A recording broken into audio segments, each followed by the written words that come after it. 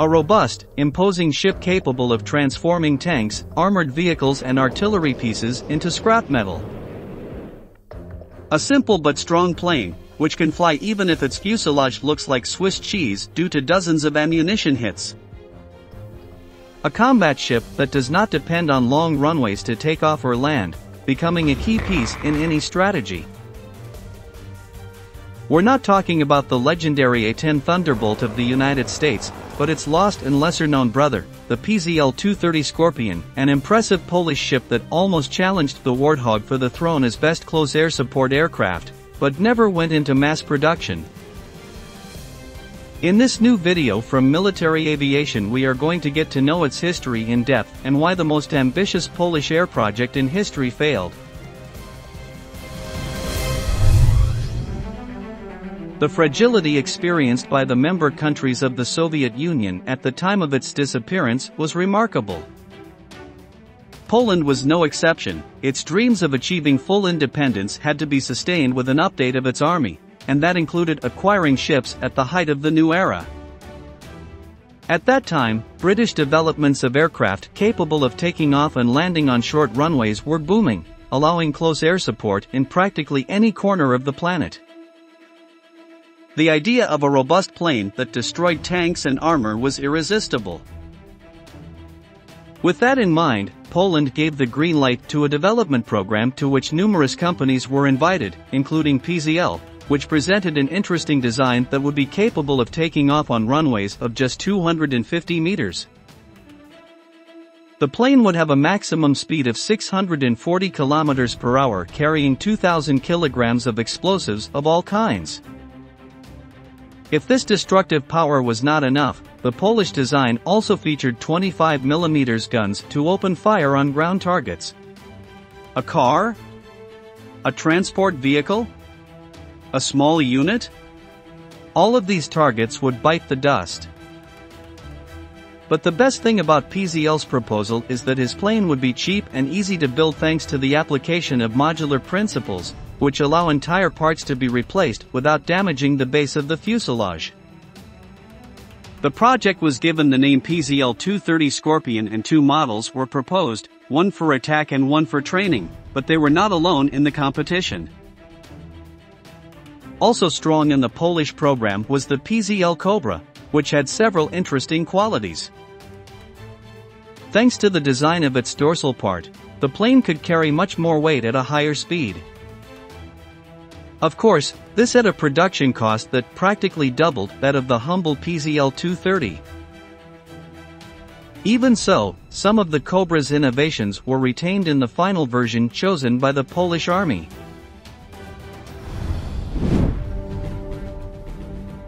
The Polish Ministry of Defense required the device to have a maximum speed of 1,000 km per hour, an operational range of 300 km and a capacity to carry up to 4,000 kilograms of explosive equipment. To keep up with these new and demanding requirements, the Skorpion had to be redesigned based on observations taken from the Cobra. Because of this, it became a heavier plane, so the engineers had to modify the entire power plant. They said goodbye to the twin rear-mounted jets, instead choosing Pratt & Whitney PW305 turbofan engines, which were moved to the center of the frame. As we told you at the beginning of the video, one of the central objectives of this program was to find a spacecraft capable of short takeoffs and landings. It was one of the immovable requirements, and that is why the distance required to take off only happened to be between 300 and 400 meters.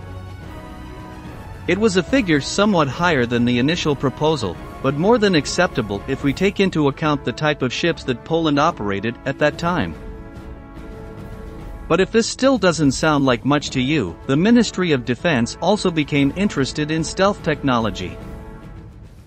The country was not capable of developing a stealth craft from scratch, but they were able to provide the fuselage with certain angles and a flattened design that would significantly reduce the radar, thermal and infrared signature produced by the Skorpion.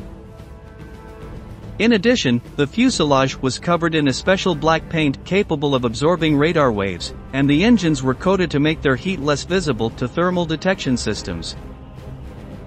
The Polish engineers really wanted to go down in the history books, since they even incorporated the most modern computers of the time with fly-by-wire technology and all kinds of pilot assistance, both for flight and for attacks. This version is known as the PZL-230F, with the F for its aforementioned capabilities, of which only one version was built in 1992.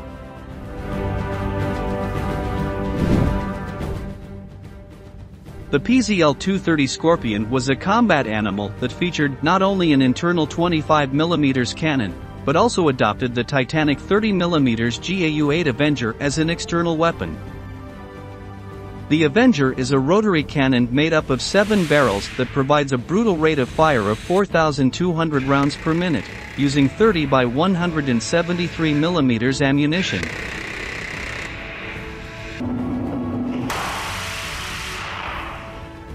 It is the same cannon used by the North American A-10, and for which it went down in history as an executioner of tanks and armored vehicles during the Gulf War.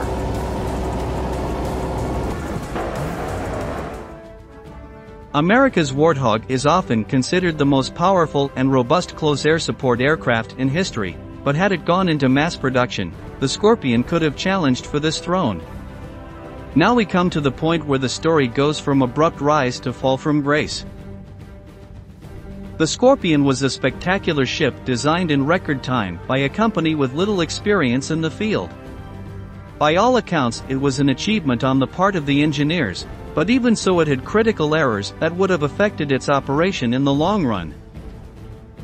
The main one was in the engines. The PW305 would not be enough to mobilize the mass of 11 tons of weight.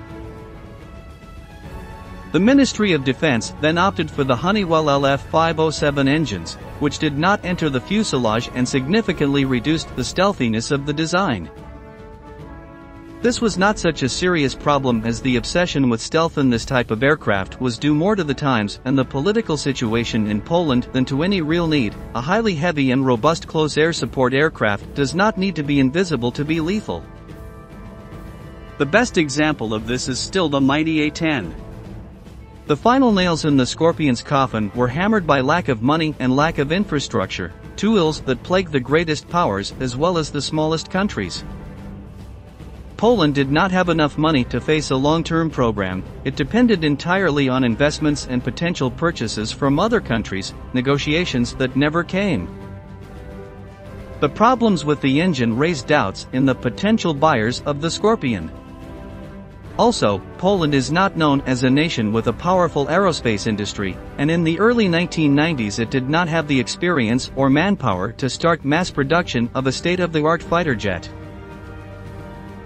Finally, many politicians and businessmen were still loyal to the Soviet regime and were reluctant to invest in a project whose initial objective was to reinforce Polish independence from the Soviet Union. Without money, without manpower, and already without market interest, the Skorpion was a last-generation failure. That was how the Polish A-10 was never able to dominate the skies.